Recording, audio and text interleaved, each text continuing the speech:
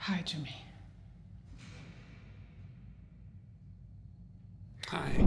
According to actor Ray Seahorn, the ending scene for Kim Wexler and Jimmy McGill in the Better Call Saul season finale was shot significantly differently. Thank you.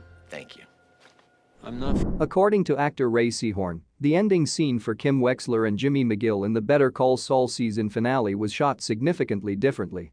The popular Breaking Bad prequel, which debuted in 2015, mostly follows Jimmy's transformation into the shady criminal defense attorney known as Saul Goodman. The deuteragonist of the show and Jimmy's future wife, Kim, has a significant impact on Jimmy's development. Better Call Saul ultimately reveals itself to be a heartbreaking tale of Jimmy and Kim's love. Jimmy's Gene pseudonym is compromised in the recently televised Better Call Saul season finale, leading to his quick arrest by law enforcement. Jimmy finally changes his mind and does the right thing after utilizing his trademark cunning strategies to negotiate a plea agreement that calls for only 7 years in prison despite a long list of offenses, including accomplice to murder after the fact. Going to negotiate with this man. You're not. His grand scheme include rejecting the plea bargain and coming clean in front of the judge while Kim is present. Jimmy is given an 86-year sentence as opposed to just 7. Kim sees Jimmy in prison for one more intense scene in a shocking twist. When discussing the Better Call Saul season finale with you, Seahorn revealed that a few different incarnations of the last sequence were shot.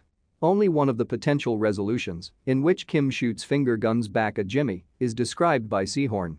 We actually shot a few other variations, including those in which she fires her finger guns back at him. In the end, co-creator Peter Gould decided that it looked too much like they were saying, Kim is back in the game, and we really didn't want to give that idea.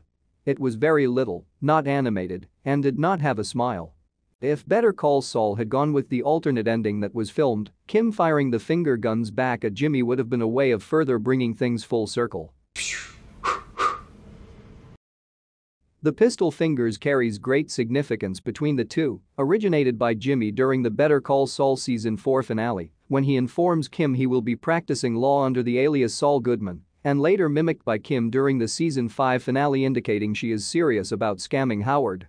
However, it also speaks to a very different time in their lives, so the gesture might have rung hollow in the end. Better Call Saul probably made the right decision to use the ending it did. As it stands, the final moments between Jimmy and Kim serve as an understated acknowledgement of the deep bond the two characters share. Wait, Jimmy, what? It's all good, man. Kim firing the finger guns back would have likely made the emotional moment less melancholic and much more confusing for audiences. However, a glimmer of the alternate ending remains, as Kim can be seen making a slight pistol shape with her hand.